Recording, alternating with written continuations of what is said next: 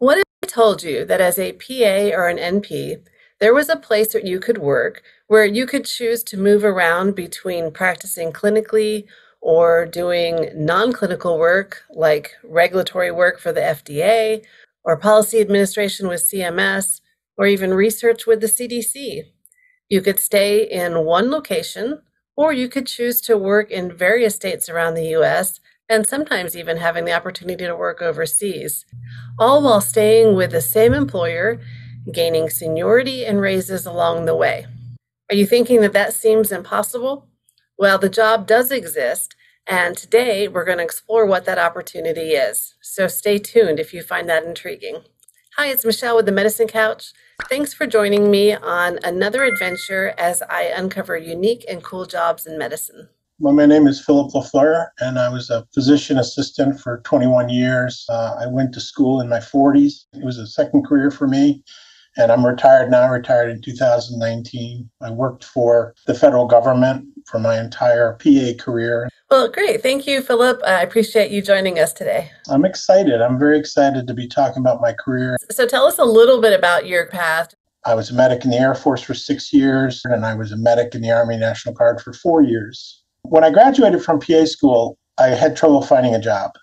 And I was living in Nashville. There's a lot of medical programs in Nashville. And my wife said, you need to cast a wider net. And I had a friend who had done a preceptorship at the Bureau of Prisons. So I applied and they hired me. I had no idea what I was getting into. I just wanted to get some experience. And once I was working in the Bureau of Prisons, I transferred to the United States Public Health Service. So you started off as a civilian employee with the government, but then you learned about this Public Health Service Commission Corps.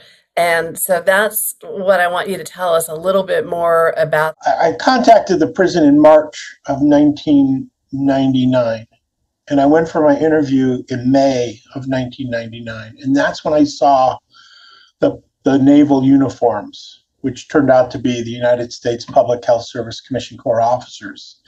And there are a lot of them in the federal prison system, probably 400 or 500. And many of them work in the prison hospitals because the Public Health Service has pharmacists, registered nurses, psychologists, doctors, PAs, nurse practitioners, lab. And when I saw the uniforms, I talked to one of the physical therapists who was a high-ranking PHS officer. And he's like, well, they're PHS officers. That's a different career track. He said, you can be a civil servant or you can be United States Public Health Service. We work side by side, primarily in 11 federal agencies, but there are a lot of other, possibilities. It's just kind of difficult to really give it all in a quick explanation. But I said, well, I was prior military.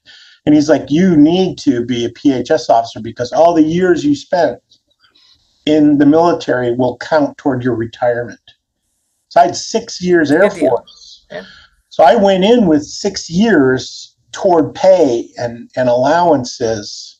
So I just wanted to make this clear. First of all, can you tell us what the actual just official name of the Commission Corps, like what is the name? Starting with the Department of Health and Human Services, there is a group called the Public Health Service.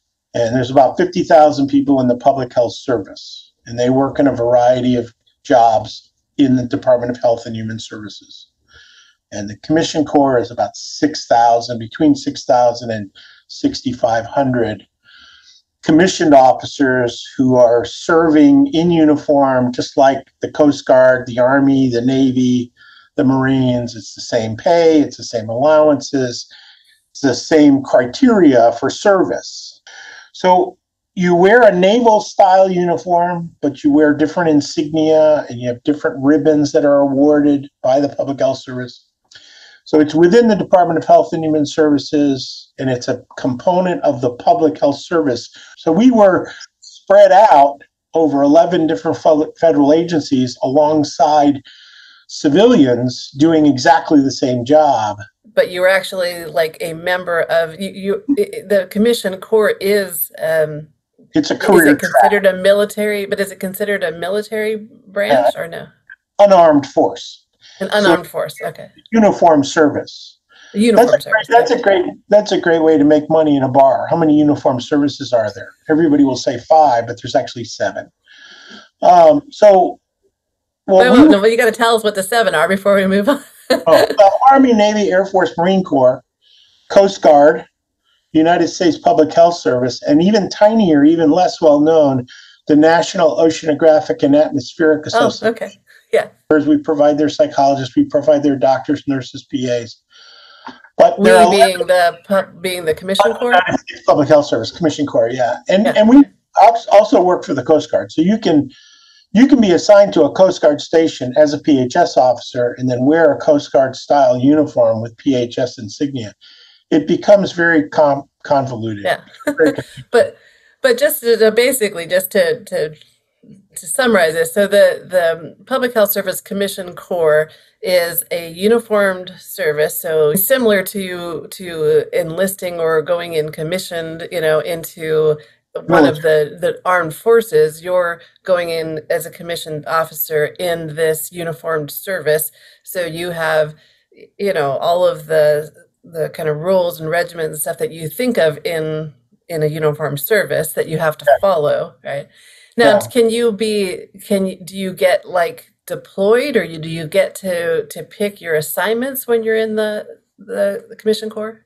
You can pick assignments. You can also be assigned somewhere involuntarily. It all just depends on your particular situation and what the time frame is, because there's been a lot of different permutations of the United States Public Health Service Commission Corps. But currently, I would say it's probably 90-10, where you pick your own assignment versus you get assigned somewhere. People coming out of school who immediately get a commission are often sent where most needed. Okay. But the beauty of the job is once you work anywhere 2 years, you can apply to transfer. Oh, okay. And when people ask me about federal service, both civil service and PHS, I tell them, find the job no one wants and get that job and get onboarded. Go through that process, which can take 6 to 9 months to become a federal employee. Do your 2 years of servitude and then go where you really want to go. Yeah. Okay, so we kind of talked about what the Public Health Service Commission Corps is, this uniformed service that you are going into.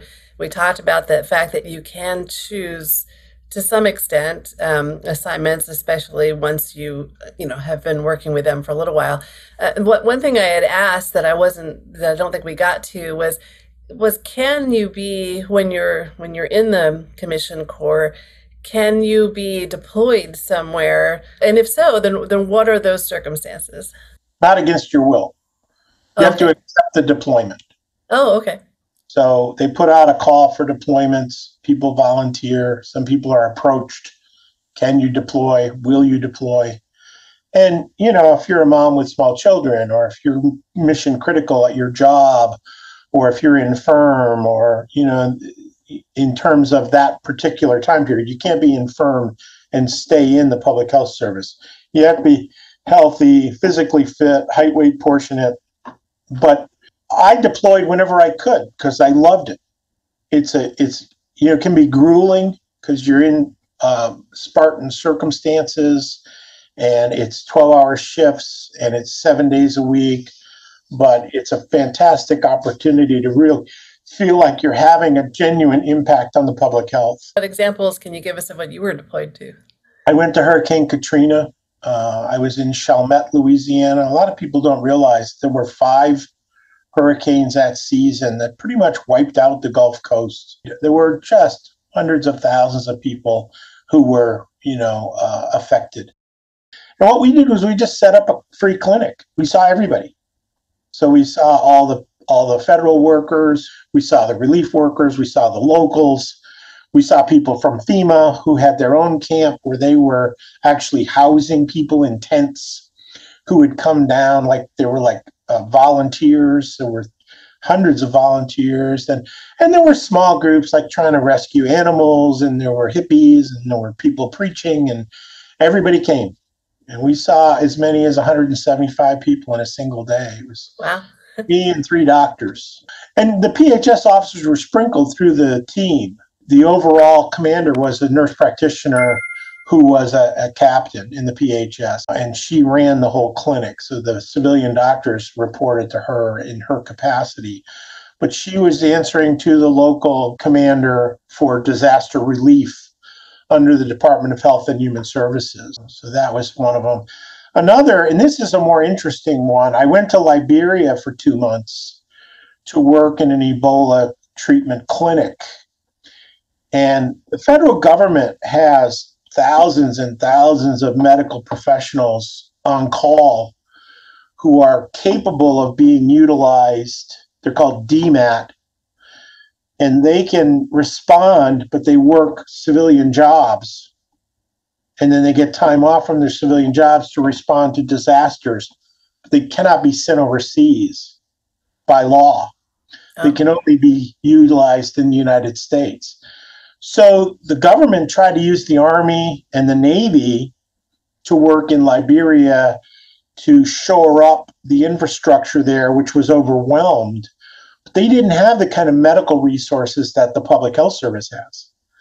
So when the president of Liberia came to Obama and said, I need someone to set up a clinic for healthcare workers because we can't get anybody to send healthcare workers to Liberia, he asked his advisors, who do we have? And they said, well, we got the Public Health Service. So they sent a team of 75. We took a Army mobile hospital. Actually, I think it was an Air Force mobile hospital. It was about to be decommissioned because it had reached the end of its serviceable life because it was going to be destroyed when we were done. You know, they weren't going to try to salvage it. Right. Ebola. Right. Yeah, let's bring Ebola back. Turned it into an Ebola clinic, and we spent 2 months there. And I went to Hurricane Maria and Hurricane Irma in Miami. We took care of people from the Keys who were infirm. It's exciting to be able to help people and to go where there's need, but there's always something kind of special, I think, about being involved in moments of history, and it's got to be a pretty special feeling and a lot of sense of fulfillment in your mission as a PA. It was my favorite. Yeah, I went to El Paso and I examined the children of asylum seekers who were coming through the Border Patrol, you know, because they had had some children die. And they wanted people to be examined to make sure that we didn't have a repeat of that. Kids had died in custody. Yeah. So that was under under the auspices of Border Patrol and ICE. But yeah, it was my favorite thing, really, getting that opportunity. But you don't have to go. Right. You're asked. You can always say no. You can be asked to move to a different job in the federal government or move in the PHS. The caveat is you don't have to move, but moving helps your career. It looks good on your resume. You don't have to deploy, but deployment helps your career. So when you're in the Public Health Service Commission Corps, I assume you're paid on a grade level. You said earlier it depends on what grade you're at. But overall, does that salary or your pay, is it comparable to like civilian PA pay, or how does that work? The way I've explained it to people is it's kind of like two intersecting lines. One is much steeper than the other. So when you work as a civil servant, you might start off as a physician assistant, GS 11, step one, you might be like 55, 60, 65,000. But as time goes by and you work your way up to GS 11, step 10 or GS 12, your pay will go up comparably and you might end up at like in the 90s or around 100,000 over the course of a career. So we're talking about in today's, like if you were joining today, there are some jobs that are only paying 55, 60,000 in the Commission Corps? No, that's civil service. Oh, civil service. Okay. Commission Corps, you start off actually a little bit lower. But with each promotion, and as time goes by and you add more years, your pay goes up dramatically. So like each time I got promoted, my pay went up anywhere from $1,000 to $1,200 a month. So the people who I worked with who were longtime PHS officers always made substantially more than their civil service counterparts. Yeah. The supervisor in the pharmacy and the supervisor of the lab at the prison I worked at were both civilians. They were the lowest paid people in their departments because the people who worked for them were lieutenant commanders, commanders, captains with many years in the PHS. When I was in the FDA in Massachusetts, the three highest paid people, 140, 150,000 a year, were senior captains. Yeah. They made more than the director of the entire branch. Yeah. So the pay starts off a little bit lower, but the benefits kind of make up for that because the benefits are better in PHS than they are in civil service. They're not bad in civil service, but they're not like free medical, free dental, 30 days paid vacation, unlimited sick leave.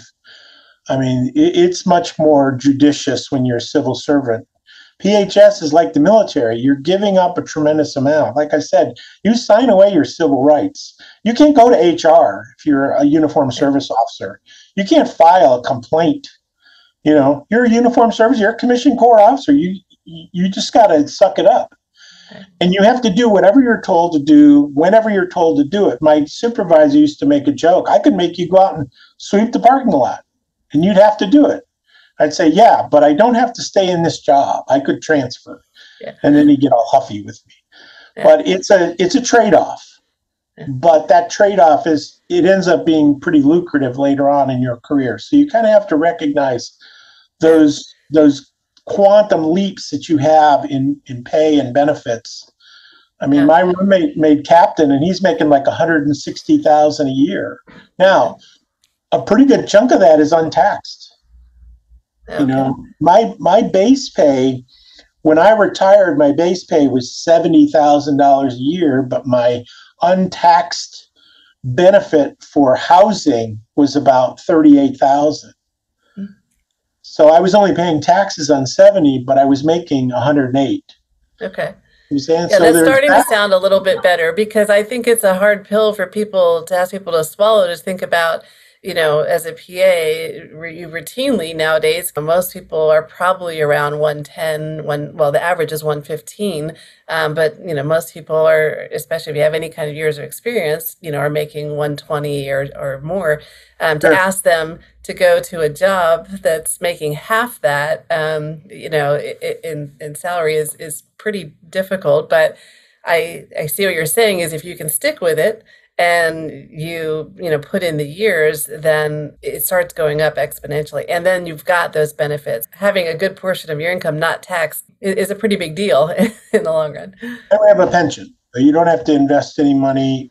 People do put money in the thrift savings plan, which is the federal retirement account, but you get a pension anywhere from 50 to 75% of your base pay when you retire, in addition to your Social Security, because we pay in Social Security just like everyone else does. Yeah. What we used to say amongst ourselves is you don't join the PHS for the money. Okay. Now, it ends up being, a good paying job, in the later years. But when you join the PHS, you join because of the opportunity to serve the American public. And we really took that to heart. You won't thrive, you won't survive if you don't want to do that job, because it's not for people who are just trying to make money. Yeah. Just that person typically just doesn't make it in the PHS. They leave very quickly. Yeah. Because it's a job that makes tremendous demands on you, and especially early on, doesn't pay all that well. But the job satisfaction, I went to work every day at the FDA, and I protected the American public from, dishonest manufacturers and from products that were not safe. And we did a really good job of it. Yeah, so we're going to talk about the FDA a little bit more, because I think that's fascinating. But can you give us some more examples of other agencies or places that you can choose to work in if you're in the Public Health Service Commission Corps? It breaks down that the Indian Health Service has the vast majority of PHS officers. Anywhere from 2,500 to 3,000 on any given day could be working in the Indian Health Service on reservations, clinics, hospitals that are devoted to taking care of Native Americans. The next largest contingent is FDA, and there's about probably 12 or 1,300, give or take. The third largest would probably be the CDC with less than 1,000, about 700 or 800, and the Bureau of Prisons has about 500. And it tapers off from that. National Institutes of Health, the CMS is another one in Baltimore. They hire a lot of people. SAMHSA. But the basic job, most of these agencies have a basic job that generally just requires some science. But it can be daunting trying to find the job and get the job. It takes months to get in, but boy, once you're in, it's a dream, I think. But when we're talking specifically about PAs and NPs, it seems like that they could choose clinical routes like the Indian Health Service or, working in the prisons. But if they are looking for non-clinical jobs in ways that they can still use their degree and stuff, it seems like that the Public Health Service Commission Corps has lots of options for those people as well. Yes, absolutely. And that's something I've said online in the PA groups I belong to on Reddit and on Facebook. People say, I'm burnt out. I can't do this anymore. And I'm like, man, there are thousands and thousands of non-clinical jobs in the federal government. You just need to do the research. State governments have the same type of opportunities, but they're hard jobs to find. They're hard jobs to get. And that's the advice I was giving earlier. You got to find the job nobody wants. Yeah. Oh, I applied for all these jobs and I didn't get any of them. Well, you're applying for jobs that people that already work for that agency are dreaming about having. You need to apply for the job nobody wants. Go to that reservation that's 4 hours from a metropolitan center. They'll take you. Do your 2 years of indentured servitude, and then you can go to Washington, D.C., or you can go to Boston or Dallas, Fort Worth, or wherever and get the dream job that you've wanted. You just got to do it in a way that you can get into the door. Yeah. And that's really something that I think a lot of people don't stop to think about. It's very hard to get a federal job. So is there, because it's a uniform service, is there like any kind of age restrictions, either age that you can join or age that you have to retire, anything like that? You have to be under 37 years old, from what I remember when I came on board. Now, that may be different now, but yeah, and you have to be height, weight, proportionate. You have to be healthy. Can't have like chronic illness. If you have a heart murmur, if you have diabetes, you're going to have to go through a physical and a dental exam, and you have to pass those in order to get in. Because it's a uniform service, do you have to sign up for like certain time commitments? Do you know what I'm asking? Like, can you resign at any time? There are programs where the United States Public Health Service, like the other uniform services, will pay for your training. Or there are loan reimbursement programs that you can get into, and those require that you serve a certain number of. It's like they're paying you basically. I had a nurse who was a friend who worked out in the Indian Health Service, and she had $20,000 a year of her student loans paid off. But she had to serve an extra year in the uniform services in order to pay back that year. She got $80,000 paid off. She was going to stay anyway. So why not? Yeah. So if you're looking for, if people are just want to look for a job with the federal government as a civilian in these different agencies, where they go to the usajobs.gov, right? But where do people go to enlist and learn more about the Public Health Service Commission Corps? There's a website for the Commission Corps. Okay. I'll look it up and I'll put it down below. Yeah, that would be the place to start.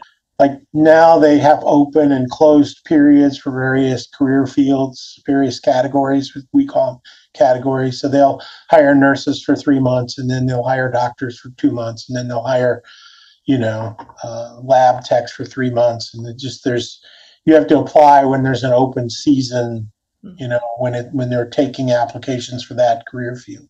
It's very much a self-governed kind of career field too. You're a one-man show, and you're not going to have a command structure. There's not going to be a first sergeant. There's not going to be a commanding officer.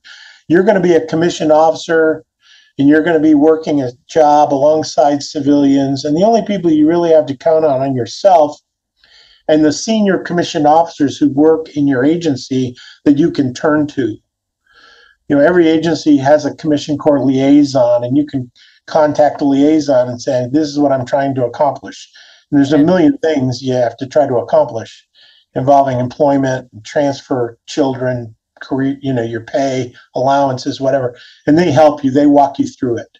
And there's a headquarters you can go to. There's people you can call a headquarters and say, this is what I'm trying to do. How do I do it? Yeah.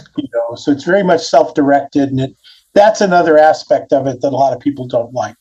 So it sounds like that working for the Public Health Service, and especially being in the Commission Corps, has a lot of great things going for it. We admit right off, it's not the path you're going to go if you want big money, especially right away. It's going to be one of those situations where you're going to have to go in lower, but knowing if this is the path that you will eventually work your way up.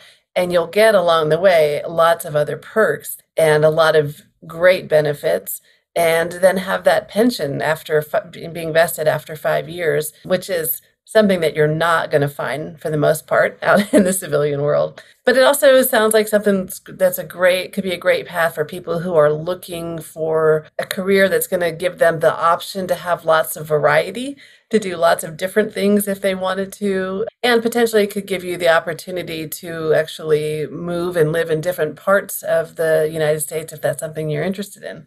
Absolutely, yeah. The three things I would add are if your prior service. If you're prior service, it's the perfect job because you pick up all your prior time and you've already kind of proven yourself in that environment. Right. The second thing I would say is the camaraderie. It's a very small community. So you get to know, I knew of pretty much every PA. There were only about 175 of us in the PHS. So I was close friends with many of them, acquaintances with another large number, and I knew about the newest ones coming in. The third thing is the esprit de corps, just being a member of a small elite uniformed service. You take a lot of pride in what you do. Those three things I think really are critical to the person who might want to be a PHS officer. The money is great, the benefits are great, the retirement is amazing, but it really pales in comparison to what drives you day to day. I look forward to going to work every day. Yeah. Well, that's great. I mean, you can't ask for much more than that in a career, is to have that satisfaction and that joy and the love for your job, and everything else is kind of just bonus on top of that. Yeah. Well, thank you so much, Philip, for joining us today and sharing all of your stories and letting us know about this unique opportunity that I'm sure most PAs and NPs don't even really know about. I love the PHS. I love talking about it. I love talking, period. So I'm really, really excited. I was really excited to have an opportunity to share this because I hope that it will reach someone who's at that interface in their career where this might be a good option for them. But by and large, I backed into the greatest career that I think anybody's ever had. I truly believe that the Public Health Service Commission Corps can offer the right person a unique career and terrific early retirement. There's a lot to consider here, so if you found this intriguing at all, don't forget to check the description box below for the link to get more information about this opportunity. Now, when I was interviewing Philip, he also told me all about what he did at the FDA and some of the incredibly unique experiences that you can have as a PA. When I get that video edited, I'm going to link it here at the end. Thanks for watching, and as always, take care, stay sane, and I'll see you next time on the Medicine Couch. Bye.